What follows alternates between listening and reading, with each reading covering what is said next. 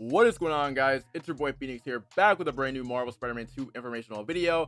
And today we got some news regarding Spider-Man 2's DLC. So if you guys haven't already, make sure you guys go ahead and hit that like button down below, hit that subscribe button if you guys are new, and without a doubt, let's go ahead and jump right into it. So this article from Game Rant says a Twitter post from Insomniac has fans concerned that the upcoming story DLC for Spider-Man 2 may be delayed. While the first Spider-Man game quickly added story expansions shortly after launch in 2018, Spider-Man 2 hasn't seen any story DLC for almost a year on the market. The studio's productivity may have been impacted by the recent layoffs and the December 2023 ransomware attack. Now, as you guys know, at the end of last year, Insomniac was hacked, and every single piece of information on what games they were working on, as well as the DLC, got leaked. So, following that, it says fans of Marvel Spider-Man 2 may have to wait even longer than anticipated for a story DLC announcement, according to a recent update from developer Insomniac Games. As Spider-Man 2 approaches its first anniversary, the PlayStation 5 first-party exclusive has yet to see any major content updates that further the narrative of the base game. Insomniac has supported Spider-Man 2 with smaller updates that added new suits, minor gameplay features, and a heavily requested New Game Plus mode. However, the studio has remained tight-lipped on the prospect of story DLC for Spider-Man 2, which struck many fans as odd given that the previous Spider-Man title began receiving story expansions less than 2 months after the launch. Interestingly, the devastating December 2023 ransomware attack on Insomniac revealed the studio does have free-to-play story DLCs planned for Spider-Man 2, but with barely any mention of a target release window.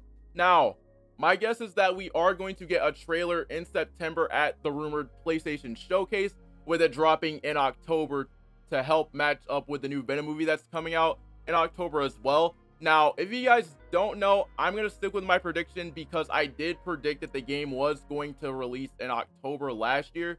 So I'm going to stick with my prediction. I'm going to stick with it just like I said. So following that, it says leaked files also showed that the first Spider-Man 2 story DLC purposely focused on the featured Lady Beetle, a rather obscure villain from comic lore. Since then, Spider-Man 2 fans have been waiting for an official announcement about the DLC, but to no avail. Moreover, a recent post from Insomniac's official Twitter account now suggests that the studio might need more time to work on the Lady Beetle story expansion, responding to a fan for news on the DLC. Insomniac simply stated they don't have anything new to announce. The long-awaited lack of news surrounding Spider-Man 2's story expansions have led to concerns about the potential cancellation among some fans. Now, another thing too that I want to point out by this tweet, they didn't say no if they weren't going to show us anything yet. Because if there wasn't going to be any DLC, they would flat out just say, hey, there isn't going to be a DLC. So I'm still holding out for hope. Now, for you guys that are thinking that DLC is canceled, it is not canceled at all, because like I said before, they would have just flat out just said, no, there isn't. Another thing as well is for the fact that they also said that they were hands on deck for Wolverine, which means that the DLC is finished and they're just waiting to announce them when the time is right, like they did last year. They were dropping hints of stuff every single time. Like they said they would release a trailer when they're ready. So I'm going to trust them, and I'm going to say, hey, I'm just going to wait for them to release a trailer when they feel the time is right. Now, as for Wolverine, as you guys know, the team working on it made Miles Morales.